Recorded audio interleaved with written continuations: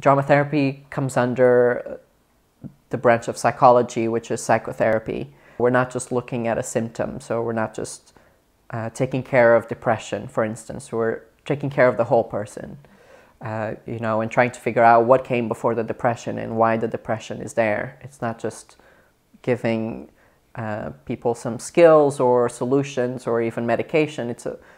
For us, it's important to figure out where that came from in order to heal. If you think about that relationship where there's a therapist and a client, and they sit across each other and they talk, in drama therapy, we use elements of drama within that. So if you think of a play and you break it down, a play has different elements. It has a character, well, it has several characters. It has the narrative and the storyline. Even has, you know, the scenery and the background and the set.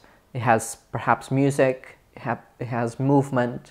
So all of those elements, we use them according to each person. So the idea is to put the problem elsewhere through creativity. And then we talk about it from afar. So I'm not even talking about you, we're talking about the thing we created.